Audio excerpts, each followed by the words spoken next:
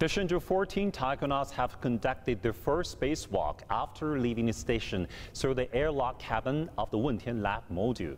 What are its features and significance?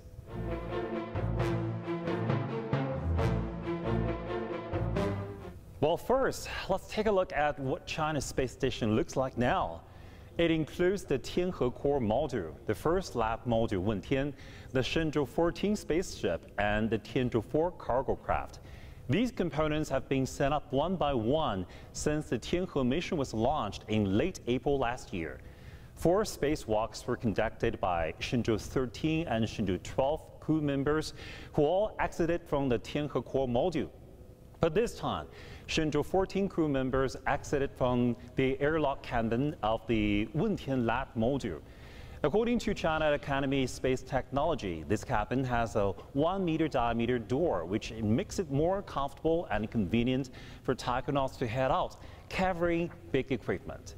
It now acts as a main exit, and the one in the Tianhe core module will act as a backup. The first spacewalk of Shenzhou-14 crew members was a team effort that required coordination between taikonauts, the ground team, and the spacecraft.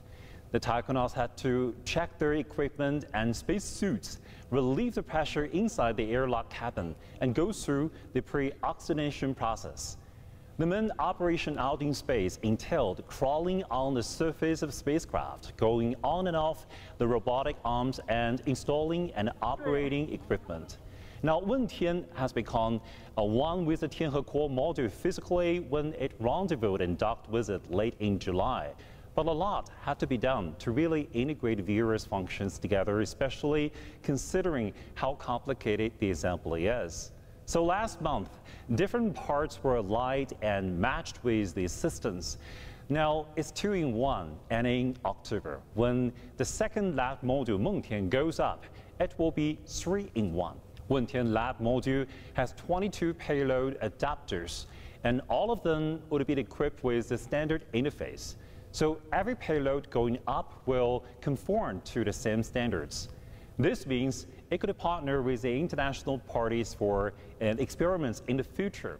By the end of the year, the Wentian Lab module, the Tianzhou-5 cargo ship, and the Shenzhou-15 spacecraft with a new team of 3 taikonauts will be sent up, and the China space station will eventually take shape.